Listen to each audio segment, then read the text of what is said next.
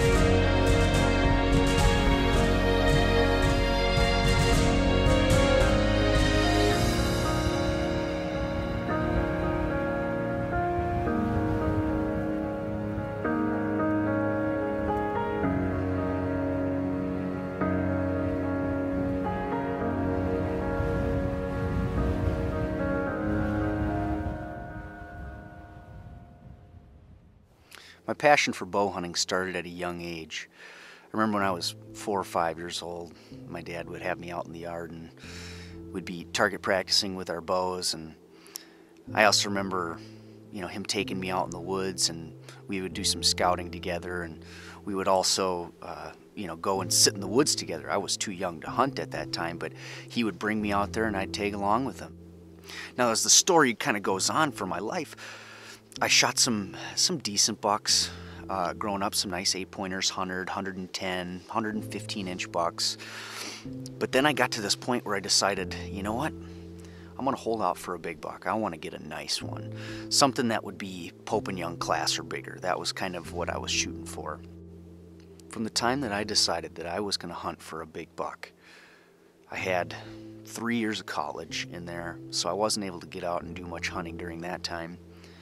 And then when I got back into a normal swing of life where I was able to be in an area where I could do some hunting, I put in a lot of time, a lot of effort, a lot of scouting, and for 3 years, never had a single encounter with a shooter buck in 3 years. And mind you, during that time, I was on giant bucks for our area. I mean, I was hunting 160-inch bucks that I had on trail camera. I had found hundreds of rubs and scrapes. I was covering tons of miles of ground, sitting up in the best spots that I could find, coming up with the best strategies I could come up with, and just nothing was happening. And I remember being at the end of those 3 years, and I was pretty stinking frustrated. Leading up to the 2017 season, I was maybe not real hopeful that anything was going to happen. You see, I was going to be building a house during that whole entire spring, summer, and winter. I mean, I wasn't going to have any time to be out hunting and scouting and preparing. So I looked at it, I'm like, man, all this time that I'd spent the previous years trying to make it happen, and I couldn't make it happen, and now going into this stage of life where I'm not going to have any time, what are the chances of this actually happening? At the end of the 2016 season, me and my wife were looking for some property to purchase so we could build a house on. We found this 18 acres that was for sale, and so I decided to go out and walk it, and took a look around the property, scouted it, walked it forward and backward. And when it was all said and done, I'd found 30 rubs and scrapes. So begins the hunt for Macho Man. Tonight I got set up out here behind the house. This is the first time that anyone has hunted back here. It's October 10th, and we just had a cold front that came in yesterday.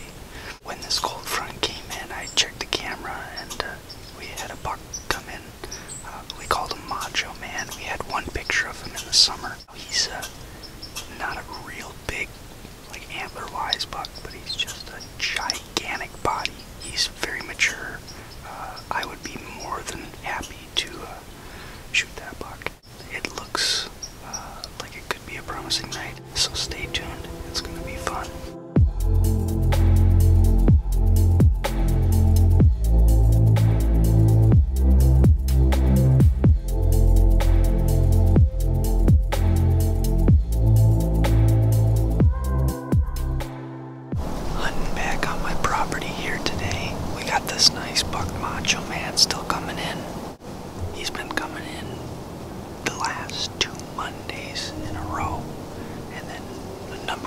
pines in between there. So I was thinking maybe this morning would be a good time to get in here and get him, since it's a Monday morning, but usually he shows up by this time. The wind wasn't real great. We'll hopefully get this nice buck on the ground and be able to show you some footage.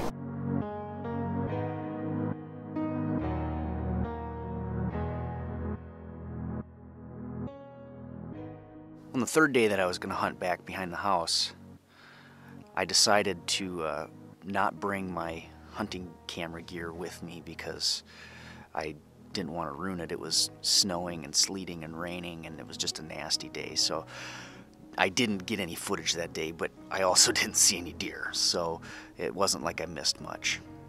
The next day I got back out there again though and decided to give it another shot and see.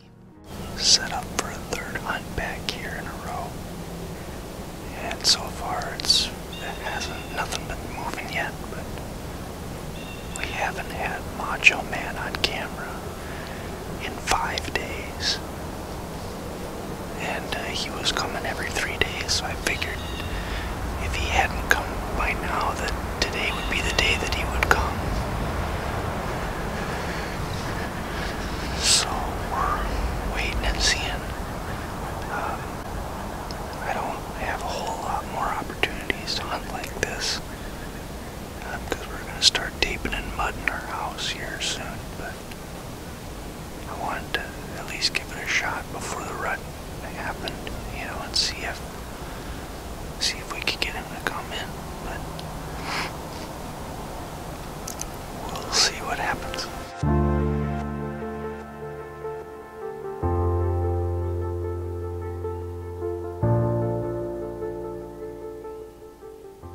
So a few minutes after 8, off to my north, I hear a twig snap, and then just a couple seconds later I hear a big branch break. And so I get all excited, my heart starts racing, and I had to like pep talk myself in that moment, like calm down. So I get my camera gear all set up, I get everything ready to go, and I'm just waiting for him to step into the opening, and I see a flash of antler. And it's Macho Man, I know it's him.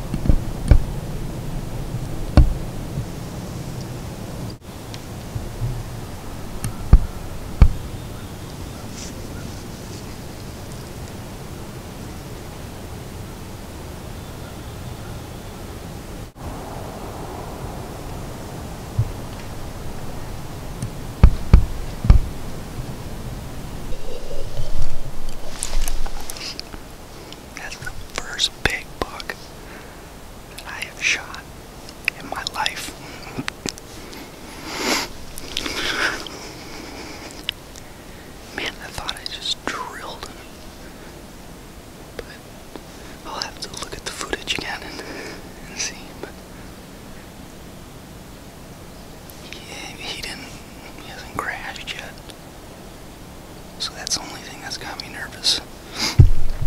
But, man, I thought I'd be so nervous, and my heart started racing. I knew when he was there. But then I was able to just like calm myself right down. It was like I was in the zone. I wasn't nervous. I just put that pin right on him and just let it fly. That is the very first buck that I have drawn my bow back on in 7 years.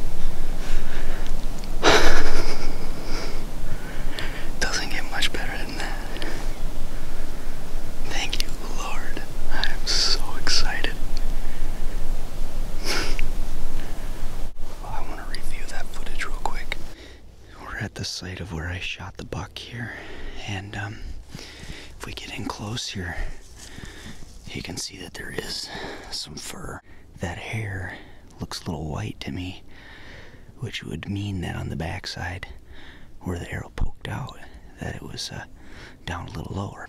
So I called up my dad, and he came over, and we looked over the footage, and I was still pretty confident at this point. And so we went out and started looking, and about 30 yards from where I shot him, we found the first blood, and he started to open up at that point.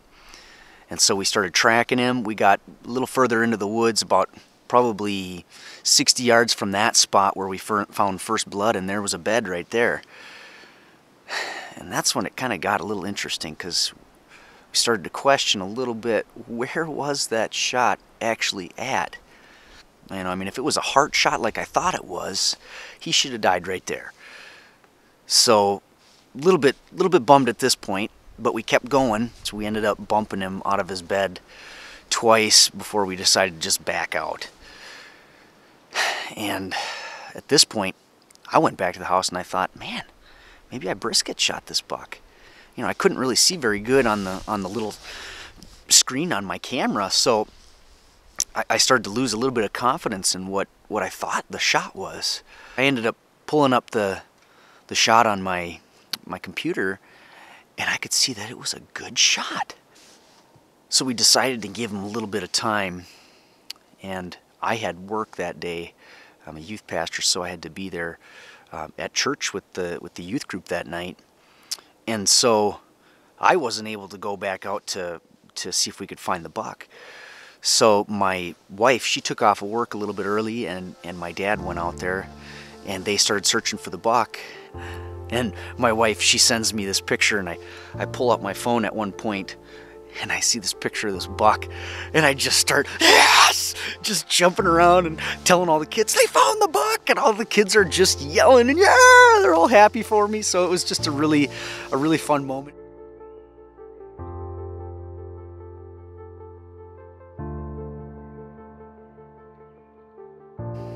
I think that the key to this hunt was that Macho Man was bedding close to where I ended up getting him. And I say that with confidence because when I first bought the property, I went out to just walk on the property a little bit and do just a little bit of scouting. And I found a 51-inch bed in the snow. And interestingly, where I ended up shooting him was about 10 yards from where that bed was in the snow. Now, I don't think that he was bedding in that exact spot still, but he was bedding somewhere around close to where I was hunting him at. So I think that if there's anything that I could suggest for you guys on this, is just make sure that you're figuring out where these bucks are bedding. If you're getting close to them, then you have a better chance that this buck would come out at 8 in the morning or 9 in the morning, like sometimes I had him coming through. So it's really just a very important piece of the puzzle when you know where they're bedding. Well, we got the buck back to the house now, and I shot it at 8:12 this morning. We weighed him, and he's 220 pounds field dressed. So that's a pretty big body on this buck. He's got a nice neck on him. He'll make a nice mount. This is my very first mature buck that I would classify that I've ever shot. My biggest by far, so I'm pretty happy with it. Very thankful. So yeah, I'm excited to share this hunt with you guys.